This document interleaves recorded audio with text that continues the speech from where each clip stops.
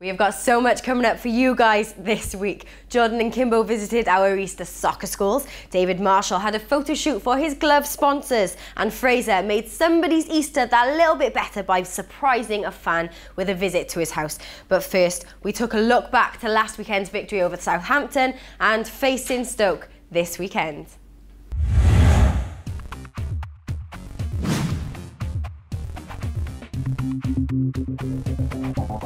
We need points, and obviously we're 3 points behind Norwich, but worse goal difference, so we'll need 4 points more than them. We're 4 points behind West Brom and Swansea, so they're also in this. Looking around though, I mean, it's quite cliched that players and managers alike often say, no, it's about our games, we're concentrating on just us. But when the table's so tight, I mean, take Norwich for example, their Final Four running, it is a tough running for them. How hard is it to look just us? I mean, do you keep an eye on all the other teams as well? You only concentrate on our performance, obviously, but of course you look at the other teams' games and you look at Sunderland last night against City. There's surprise results everywhere, so you cannot say, okay, that's a 3-pointer, that's a 1 point. It's impossible in this league, so we've just got to make sure that teams around us start worrying about us as well. The gaffer continued to express his relief at getting those 3 points and keeping a clean sheet against Southampton last weekend. For me, I was delighted with the performance because we did play against a very good team with very good players that we're looking up to be honest, because Southampton's been a role model in the way that they've changed the type of football. They've changed gradually now. They've gone from League One to Championship. Now they're a top 10 Premier League club. And of course, the clean sheet lends itself perfectly to yet more David Marshall praise. Yeah, David's been fantastic. He's been without a doubt our top performer this year. You can see all the amount of saves he's had to make and to save points for us, and he did again. Down to his left, that was fantastic. He came out to smother Gallagher once, but he's really developed, I feel, as well, because he's maturing, he's growing, he becomes more of a leader. And that's even the next step for him, to become even more of a leader. And there's more coming up from Ollie later in the show, so keep watching.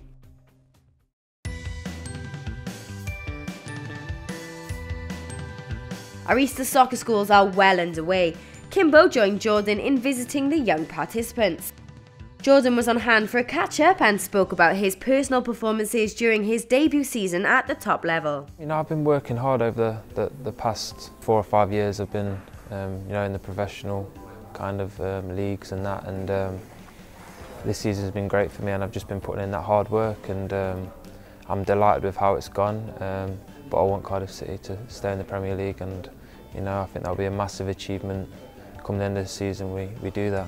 Yeah, you know, I've enjoyed playing behind Fraser a lot this season, and I think we've formed quite a good partnership. You know, knowing each other's movements and that, and hopefully I can keep on playing behind him in the next few games coming, or even deeper. You know, the manager dropped me in there with like 30 minutes to go, and I enjoy that too.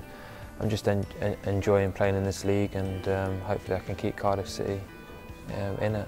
We also spoke to Kim and asked him if he feels the pressure, or is there a spark of excitement for the run-in? 개인적으로 4월에 있는 서더랜드 경기와 스토크 경기에 대해서 굉장히 좀 기대가 많이 되고 있고, 분명히 충분히 승점 6점을 딸 수 있다고 생각하기 때문에 일단 이 두 경기를 잘 한다면 남은 뉴캐슬 경기, 첼시 경기도 기대가 될 것 같고. Ironically, in a season where we've put the performances in and left with nothing, Kim went on to enforce that winning is more important than a performance at this stage in the season. 사우스햄튼 경기는 굉장히 좀 경기력적인 면에서 굉장히 어려운 부분이 많이 있었고, 경기를 하면서 많이 느꼈고, 하지만 축구라는 것 자체가 그런 상황에서 선수들의 의지와 그런 팬들의 그런 의지가 보인다면 분명히 그런 결과를 낼 수 있는 거고, 지금 경기력적인 면도 중요하지만 결과도 그만큼 중요하기 때문에 일단은 그렇게라도 승점을 일단 모으는 게 더 크다고 생각하고 있습니다. David Marshall was at Cardiff City Stadium for a photo shoot with his glove sponsors earlier in the week. Speaking at the event, he looked back to last weekend's performance and his emotions upon the final whistle. It was just relief, I think. I think everybody had wrote us off after the Crystal Palace game. We felt we'd let the fans down and ourselves down for the past few games, so as I say, it was just that relief to finally get 3 points. We're yet to achieve it, but a back-to-back win this Saturday would be a great time to make it happen. And our keeper knows it. It makes such a difference. It can get you out of trouble. I don't think we've done it this season, back-to-back victories, so we've got a good chance now. We've disappointed in some home games that we've obviously expected ourselves to win, like Palace and Hull, so we know how difficult it's going to be. Stoke are one of the informed teams in the league, but if we can get that back-to-back result, it puts us in a right good chance.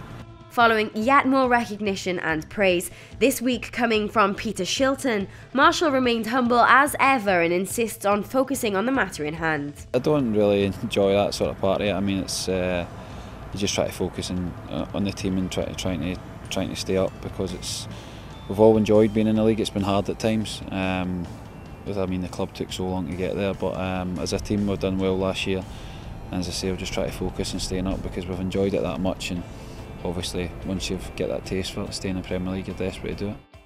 We welcomed the Norwegian national manager Per-Mathias to Cardiff, and he gave us a little insight into the purpose of his visit to the Welsh capital. Well, I'm here to visit Ole Gunnar and to see the Norwegian players, and it's always interesting to come to a good club and look at it.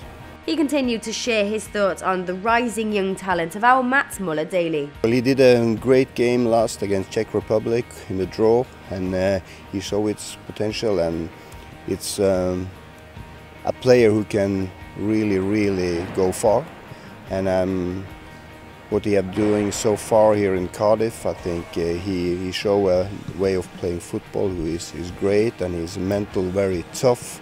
So I expect a lot of him in the future, yes. Fraser surprised a young fan, Rhys Barkley, this week and spoke to us about the afternoon. It was great. You know, sometimes you forget what it means to young people.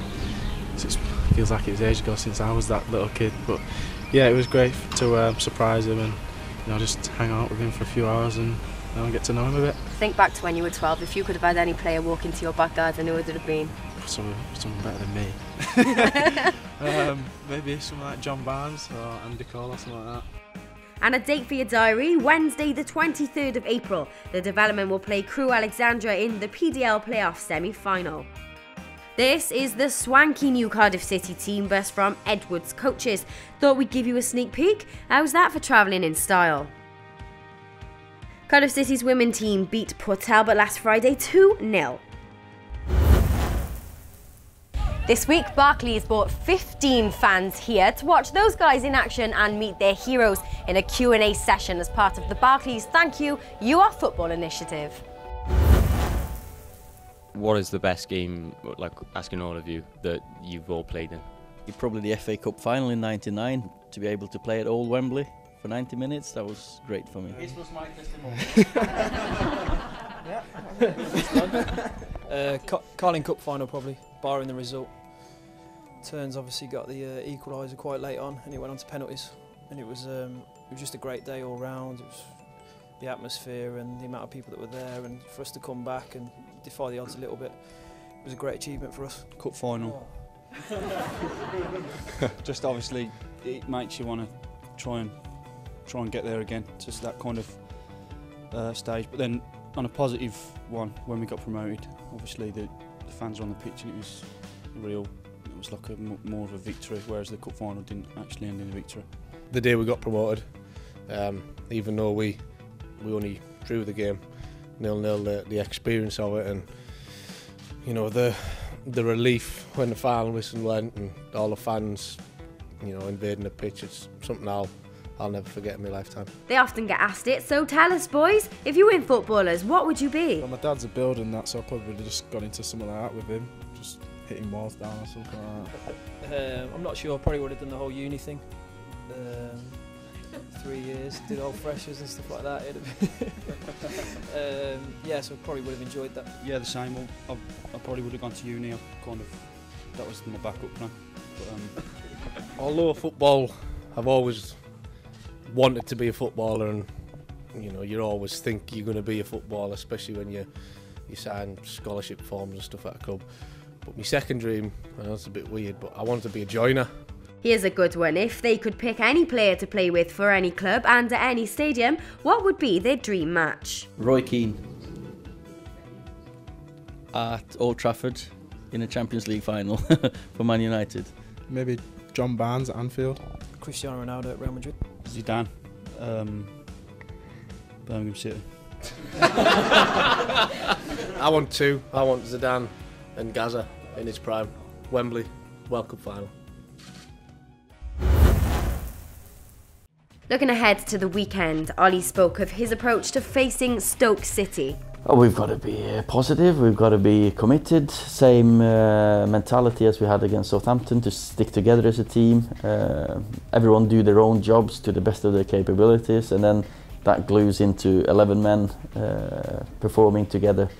So they're a very good team at the moment. I think they won 4 out of the last 5 or something, one of the top informed teams. They've got Crouchy, as we know, he's always difficult to handle. Arnautovic, the left winger, he's a top player. And of course we all know Peter Odemwingie, he can do anything on a football pitch. So we've got to be alert. How about injuries? How are you looking for? Obviously Nooney is out, he's out for the best, I think he's out for the rest of the season. He's got an outside chance maybe for the last game against Chelsea, so let's see how he progresses. I don't think we got any more knocks from the game the other day, so I think we'll be fine.